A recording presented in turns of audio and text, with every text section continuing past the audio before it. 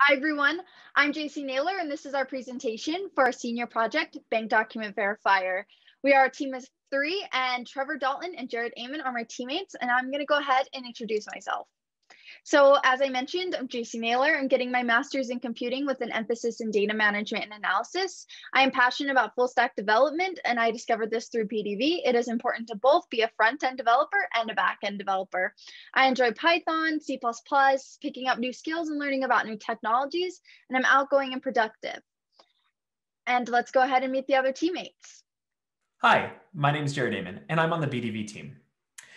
I'm currently graduating with a bachelor's in computer science this semester, and I'll be pursuing a master's in human-centered computing at the University of Utah. I'm currently working as a software developer for the University of Utah, where I learn valuable skills like Angular, React, Node.js, and Git. And in my spare time, I love the great outdoors, writing, and music. Hi, my name's Trevor Dalton. I'm a senior who's graduating this spring with a BS in computer science. I'll be starting a master's program this fall in data science. I'm currently employed at Northrop Grumman as a software engineer, and I love to read in my spare time. Now that we've met the team, let's go ahead and dive into our motivation behind BDV. Say you are applying for a loan, and the financial institution you are going through requests that you send in documents in order to verify your identity or your income or your assets so they can feel confident that you'll be able to pay that loan back. Then the problem is on the financial institution end, they have a whole department slugging through all these documents in order to verify this information by hand. This process can be slow, it's subject to error, and it costs the institution a lot of money. Our solution is developed to handle any security concerns so it can live in the financial industry world, but it also wants to automate this verification process. So you as an applicant can hear back sooner, and it can cost the bank less money. We also want to maintain and create an interactive interface to facilitate a collaboration across the bank, so different roles can still maintain and talk. Without BDV, this approval process might have looked like an applicant applying for a loan, a lender requesting proof of income, the applicant sending in a W-2, a verification specialist reviewing the W-2 manually and approving the loan. Afterwards, say a manager right before the verification specialist reviewed the W-2 changed the way we should verify W-2. The lending verification specialist was not aware of this update, and so this leads to an audit error and the application being mistakenly approved. With BDV, we take all of these verifications processes and implement them so the users are not concerned with how this is happening as much. So say with BDV, Shelby will apply for a loan, a lender will request proof of income, they send in their W-2. Say in the meantime, a manager changes the way we should handle a W-2, and this is done through the BDV app, then when Jeremy, because now a lender can handle submitting this document to BDV, they comes back with an approved, and if they have any questions, they can reach out to the verification specialist who can review it manually if necessary. Now the loan is approved, and it's approved on the most up-to-date version of a W-2 being processed, and Jed will find that this is an accurately processed application. So here we have an applicant who is looking to be approved in a timely manner, a lender who is wanting to verify applicants' documents in order to help communicate with the applicant sooner, a verification specialist who wants to be aware of when applications are flagged and be able to receive any questions when they need to review an application manually, a manager who wants to be able to create and update these current verifications processes in real time so that it can spread to all of the users across the system and receive any questions from a verification specialist. An auditor is someone who wants to review the state of an application and its verifications and send out errors. And an admin is someone who's concerned with user management and needs to simulate user roles. Now, we'd like to familiarize yourself with these roles and demo our system. So we begin our demonstration of the BDV app here at our manager Kyler's homepage. It's another day at Enerbank, and they've just chosen to put BDV in their system. Now that BDV is live, we can go ahead and take a look at documents that are associated with BDV and therefore Enerbank. As you can see, the documents W4 and Form W5 already exist. And these correspond to documents that might be submitted in an application for a loan that might be useful in verifying identity or income for W4 or W5 respectively. Now we want to go ahead and add a 1040EZ document to our system. Let's go ahead and do that. All right, we've successfully added the document into our system. Now let's go ahead and add some rules to the document that will tell the document processor what to look for whenever a 1040EZ document is submitted.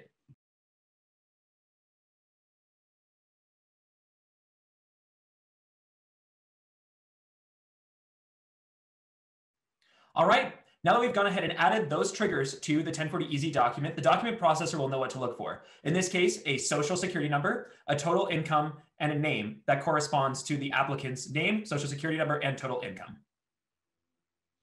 Now let's go ahead and take a look at our lender, who will receive an application from Tyler Wilco and process it using the provided documents.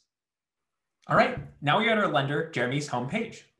Now that Tyler Wilco, our applicant, has provided an application to Interbank, that will show up here on BDV system, as you can see here at the top. Let's go ahead and take a look at those application details.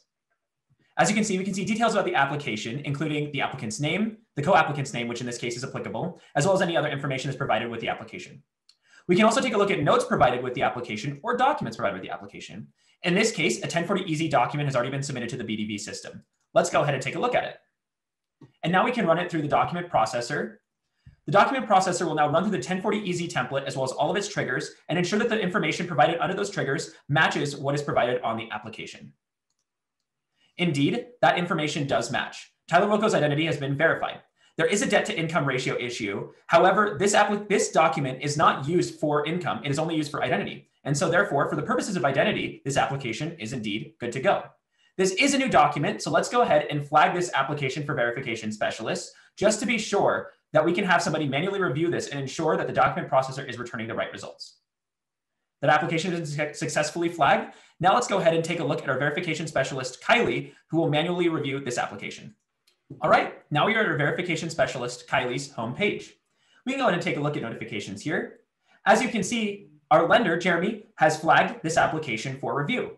Let's go ahead and mark this notification as read and take a look at the application. As you can see, we can manually verify everything looks correct here. We can take a look at the provided first name and initial and last name of the document, Tyler Wilco, as well as Kaylee Wilco, our co-applicant's information. Therefore, we can go ahead and confirm that this application is indeed good to go from a standpoint of identity.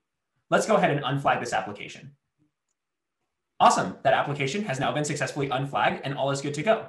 Now let's take a look at our auditor, who is going to run through at the end of the day and take a look at all of the applications submitted to the system. All right, we're now at Jed, the auditor's homepage.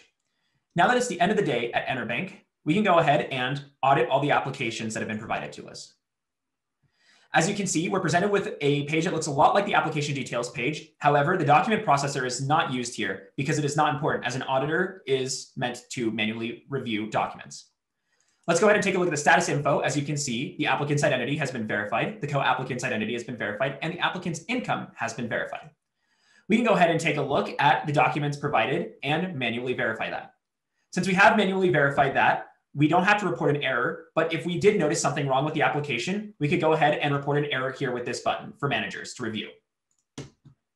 All right, it is the end of the day at Interbank. Now Tyler Wilco can receive his application results back quicker than ever. And that, along with the comprehensive user management panel that allows administrators full control over the persistent security of our system, concludes our demonstration of the BDV app.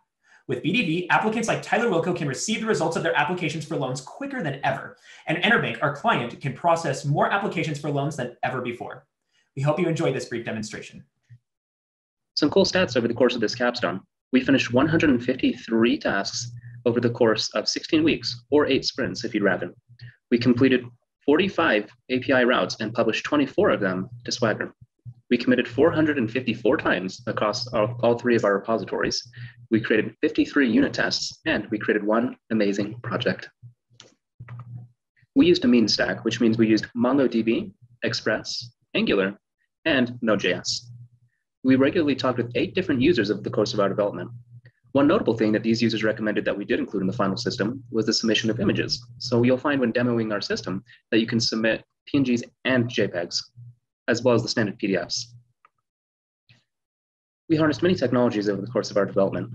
Here are 6 notable ones. We used Auth0 for security, NG Zora for components and UI concerns, Firebase for front-end hosting, Google Vision for our OCR that was used inside the parsing, Google App Engine for hosting our server API, and ESLint, Husky, and Lint Stage, all for development quality of life and ensuring that our code is top-notch.